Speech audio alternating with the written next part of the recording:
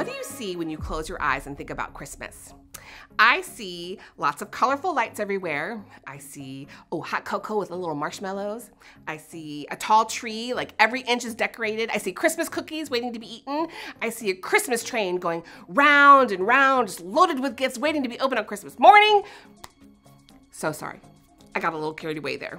Christmas can do that. It is such a special time of year, which is why this month we're hopping aboard our own kind of Christmas train, and it will be loaded with a true story about the best gift ever, Jesus.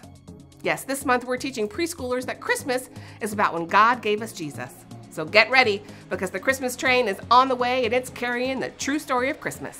Week 1, the Christmas train will bring in the first part of the Christmas story, when God sends an angel to tell Mary that she's going to have a baby. But not just any baby.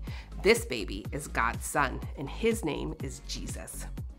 Week 2, the Christmas train will come back around with the most exciting part of the story. Jesus is born. We'll follow Mary and Joseph all the way to Bethlehem, where Mary lays baby Jesus in a manger.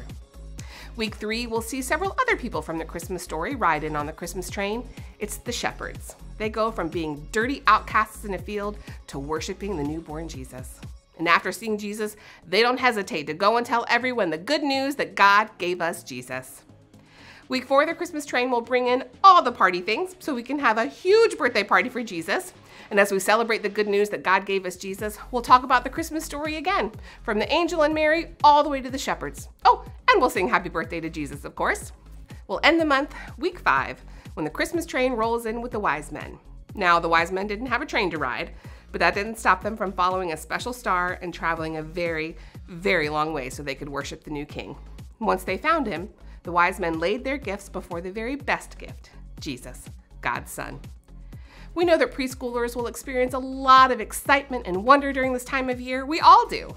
But as they get older, and as we stop and take time to remember, we hope that the good news that God gave us Jesus will become the most wonderful part of the year.